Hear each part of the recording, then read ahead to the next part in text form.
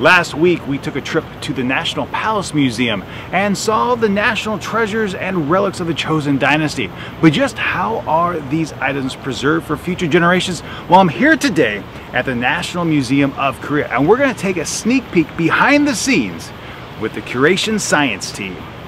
Tucked away, out of view to visitors, is the National Museum's preservation area, an off-limits section closed to the public where some 24 curation scientists carefully examine artifacts with the hope of preserving and restoring them for future generations. After items are uncovered and researched on-site, they're brought here for further work and study.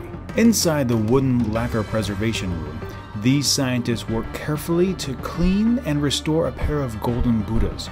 They're several hundred years old and require great care and attention to detail. It's a painstakingly slow process. Some items can be ready for display in a matter of months, while others take decades before ever being released for public viewing.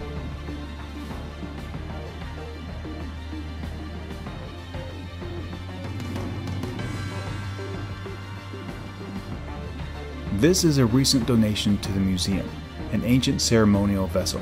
While to the eye it appears to be in good condition, more research and work needs to be completed to protect its delicate structure.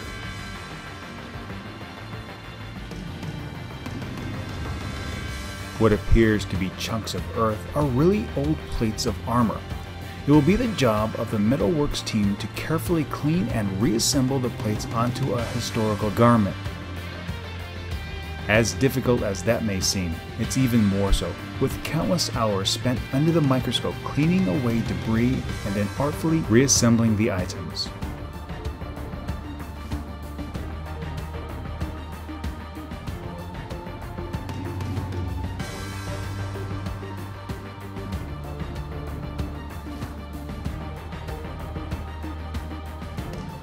It's a process that largely goes unnoticed, and these individuals are the true heroes of the museum. So there you have it, a special rare behind-the-scenes look with the Conservation Science team here at the National Museum of Korea. Now, not all historical artifacts are kept inside, so next week we're going to take a look at the Joseon Dynasty's royal tombs, UNESCO World Heritage Sites that are located outside and completely exposed to the elements. But to learn more about the Conservation Science team, follow the link and surf on over to chiranger.com where you can read more about what they do and some of the challenges that they face. You can also keep up with all my adventures here in Korea and around the globe by following me on Twitter, Facebook, and Instagram. Just look for Chiranger. So until next time, remember to be true to yourself and always be awesome.